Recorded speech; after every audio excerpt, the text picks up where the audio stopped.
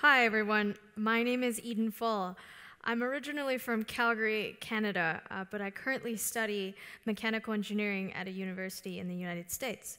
I'm here to talk to you today about technology that I developed called the SunSaluter, and I want to tell you a little bit about the story of how I got started in developing this device. So first, I want to let you know about something related to solar panels. If you just place a solar panel flat on the ground or flat on the roof, and you let the sun, you're not doing anything to the solar panel, and you are just letting the sun rotate throughout the day, you are actually losing 40% of the potential energy you could be collecting from that solar panel. What you need to do is find a way to rotate the solar panel so that it follows the sun too. And if you do that, you are actually getting the most efficiency out of the solar panel. And so what I developed is the world's first solar tracker to be used in developing countries so that people in underdeveloped rural areas will also be able to get this 40% more electricity. And I did it using a water clock design so that it can also provide clean water for these villagers as well. I'm going to go into specifics about the design in a little bit, but first I want to tell you my story. So this was me, 11 years ago. I was really interested in solar panels. I had this device. It was a solar car, and I would charge it so that it would go from one end of my house to the other. And I had this observation that, this is interesting. I am not getting enough electricity from this panel, even though it tells me on the panel that I should be getting, 2 watts. I'm actually not getting that much electricity. So I started, thinking to myself, what are some ways that I can make solar panels rotate? And, I realized as I started searching on the internet that this was actually a bigger problem than I originally thought. So I went to Home Depot, and by the time I got a little bit older, I had the knowledge to be able to put together my first prototype for a solar panel tracker. And now we are talking on a larger scale with larger solar panels. My first design used 2 types of metal that would be welded together. And when they were welded together, as they heated up during the day because of the sun, they would bend, and that would cause the solar panel to displace and rotate to the other side. I'll soon go into detail about why this design didn't work, but this was my very first prototype, and I was able to build it in my basement when I was 16, 17 years old. And so, something that had started as this childhood interest was slowly becoming something that I was considering as a career option. And so the reason that I decided to build my own tracker was because I searched on Google, and this was what I found. It's so complicated. As a 16-year-old, I didn't really know where to begin, and I didn't know how to understand this. So I wanted to design something that was more relevant for me and was something that I could understand. When I got into university and I decided to study engineering, I had a chance to deploy the very first SunSaluter in Kenya. Kenya is right on the equator, which means that it gets a lot of sunlight, it's very direct, and you get a lot of very good data. So I was able to get a better understanding of how solar panels performed in this part of the world. What was interesting, though, was people were excited that I was here. I went into this village called Impala, and I talked to different families. I talked to different villagers and asked them and tried to understand a little bit more about how they use electricity. Why are solar panels important to them? And what they ended up telling me was, it's very nice and very kind of you to come and help us, but we don't understand your design. It's too complicated. The metals that you are using, if they were to break, we wouldn't know where to fix them. We wouldn't know how to fix them. And it would be very difficult to find these parts in a hardware shop in Kenya. And so that got me thinking, maybe there are better ways that I can design the SunSaluter. And there are more interesting ways that I can use local materials to design something that works for them. And so then I started to think, if there's this interesting project that I can be working on right now, why am I in school? Why am I, just sitting in class instead of actually going out and helping people with this design?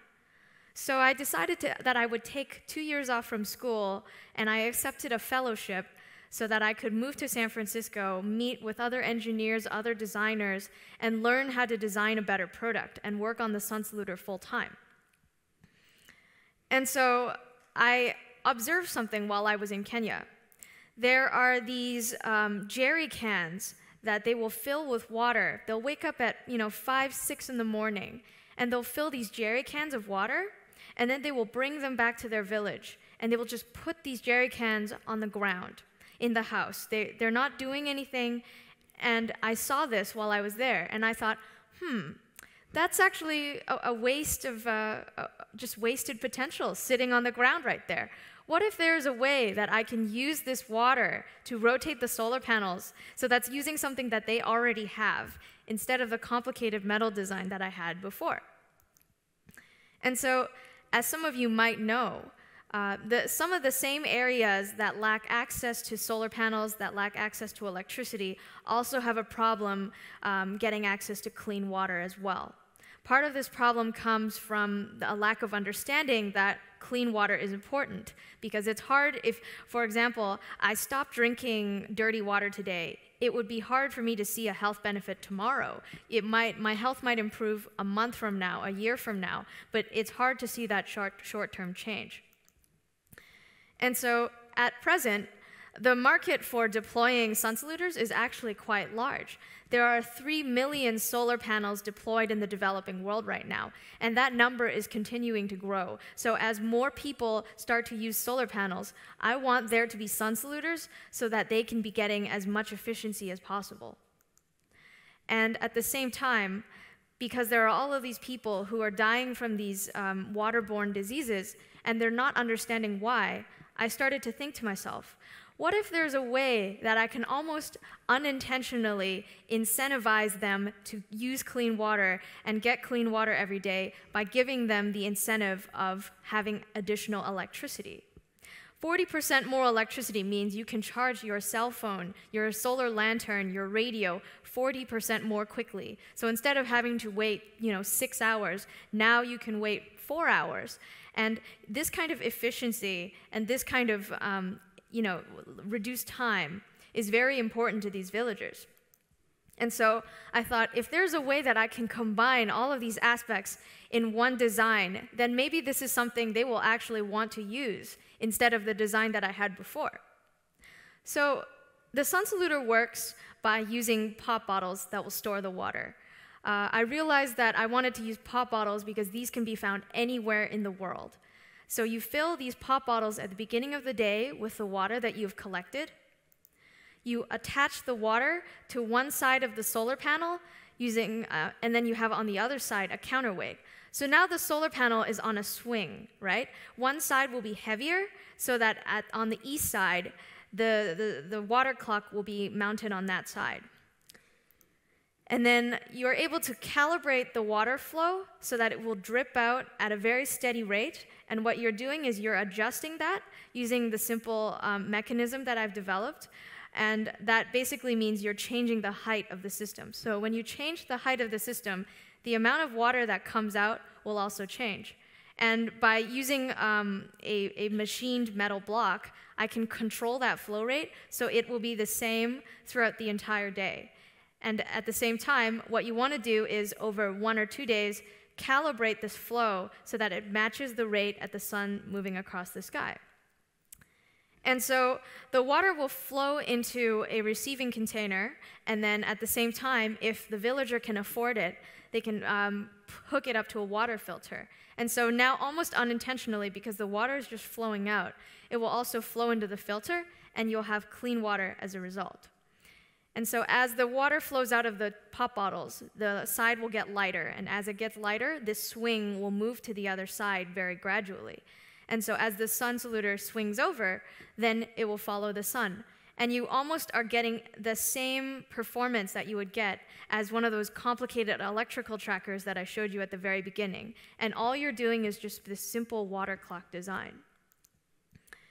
And so at the end of the day, you now have 40% more electricity and 4 liters of clean water that can be used. And so we had a chance to pilot this new technology. Since I took time off, I could now have the freedom to travel and go to these countries, talk to villagers. I could spend months there at a time. And we had a chance to get feedback on this new technology. And the reception was very different than the first time we deployed this technology. This time, people looked at it and they were like, oh, I understand that you just have water on this side and you have the solar panel moving. Nobody questioned, where do I find this material? I don't understand this technology. How am I going to repair this? A lot of the questions that we got were, more straightforward, and it seemed like this was a more realistic solution for these villagers. And so, as I continued to develop the SunSaluter and flesh out the design, we had a chance to work with real organizations, real nonprofits, and as soon enough, we became an organization ourselves. One of the nice things was working in a maternity clinic in Uganda, and so now these women would have a chance to own this community charging station so they can charge their cell phones while they work and while the midwives are helping birth babies. At the end of the day, they can come home and their phones are charged. They can start cooking at night because they have a lantern. And all of a sudden, their lives are better because they have more electricity. And part of that comes from having a SunSaluter. And so comparing this to an existing solar panel tracker, there's not even a comparison. The SunSaluter is the world's first solar tracker for the developing world. And I feel confident in this design because we've taken it out into the field. We've proven that it can be made from a simple pop bottle, a little bit of aluminum, some recycled metal, or wood. These are all things that can be found locally. So the SunSaluter is substantially more affordable for someone in the developing world. And the SunSaluter will continue to be cost-effective as long as it costs less to buy a SunSaluter than it does to purchase another 40% of a solar panel. And at the present situation, solar panels actually cost $2 to $3 per watt because it's so expensive in the developing world, and distribution chains are still very limited. So purchasing a SunSaluter and taking ownership of that is more realistic for these villagers. So my goals for this upcoming year are to roll out 200 units. We've currently rolled out approximately 50 so far. We really want to target at least 15,000 villagers with this technology. We want to understand how can we continue to empower locals with this technology? How can we make this something that they want to use? And we want to build out the team locally.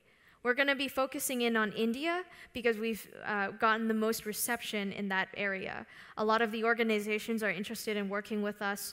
There's a very strong market in India. And what we want to do is eventually be able to allow local Indians to be able to start up SunSaluter enterprises and be able to sell them to their local areas. So the SunSaluter, this current governing organization, is actually going to be a nonprofit. And so I want to finish by telling you a story of why I was compelled to act now. Why was I compelled to stop out of school and work on this now instead of waiting? So I was in that village, that first village in Impala, Kenya, and I talked to different members of the village, and I talked to one mother, and she told me how she had 3 solar lanterns. One of them she would give to her children. One of them she would give to her husband so he could, do his work. And one of them she would keep for herself. The solar panel that came with this kit could only power 2.5 lanterns if she was lucky on a good day. And she was complaining to me that the 3rd lantern would never fully charge. So it was like she didn't really have that lantern at all. And I thought, oh, well, this is a very simple problem to solve. Let me go build you a SunSaluter and I will come back. So I came back into this village, and I tried to find this woman again. But what I realized was I couldn't find her anymore. I asked around, and eventually someone told me, her neighbor, I think. This woman, she wandered into the dark, and she eventually got trampled by a buffalo. She couldn't see. It was too dark. And, I don't know if she even took the lantern in the first place, or she knew it was going to die, so she didn't even bother to take the lantern out into the field. But this was a moment that really hit home for me, was that me sitting in a classroom, instead of working on this project, I could have saved so many other lives. What am I doing with my life? And so I realized that now is the time. Now is the time that I have a passion for a project. I care about this cause, and I know that my solution has the potential to help people so that no one will ever get trampled by a buffalo ever again. And so that's why I decided to take the time off. And now we've gotten the SunSaluter to a point where we have a team running it, and I've actually returned to school to continue my studies in mechanical engineering so I can continue to make the SunSaluter better, and I can also continue to invent other things that might be helpful. So thank you very much for letting me share my passion with you today.